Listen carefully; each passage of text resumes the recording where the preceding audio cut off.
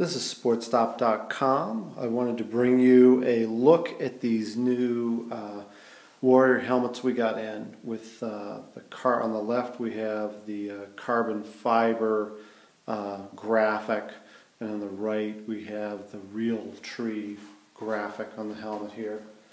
So just want to let you guys see what this thing looked like. This is the Warrior T2 helmet.